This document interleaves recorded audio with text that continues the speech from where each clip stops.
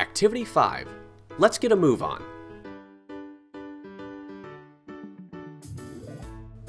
Now that we have our robot ready, let's write a program.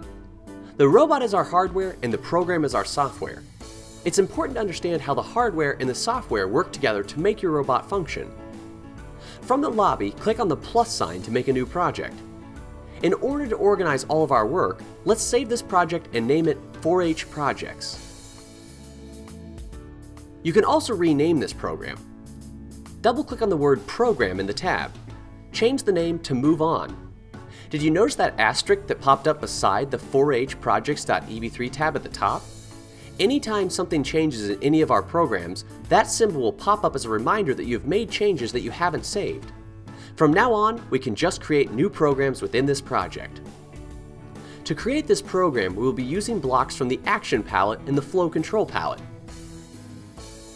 First, drag the Move steering block from the Action palette and connect it to the Start block.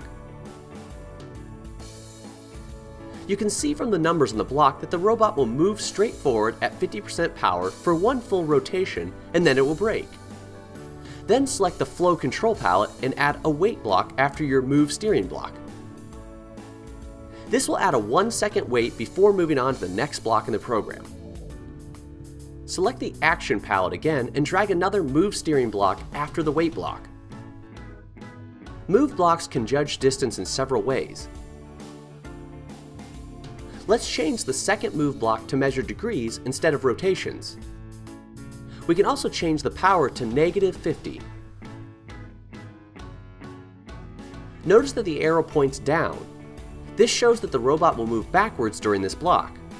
We can change the amount of rotation by changing the number 360 to another number. Let's put in 720.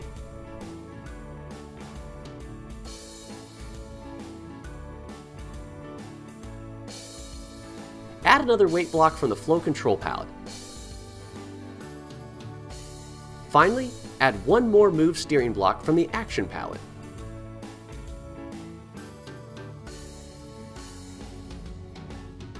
Now let's use time instead of rotations for our distance.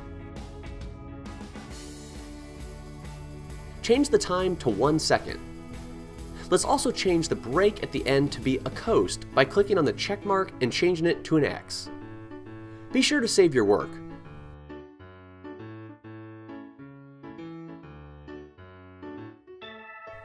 Connect your robot to your computer and download the program. Unplug your robot and run the program. Please read the rest of the activity and then move on to Activity 6.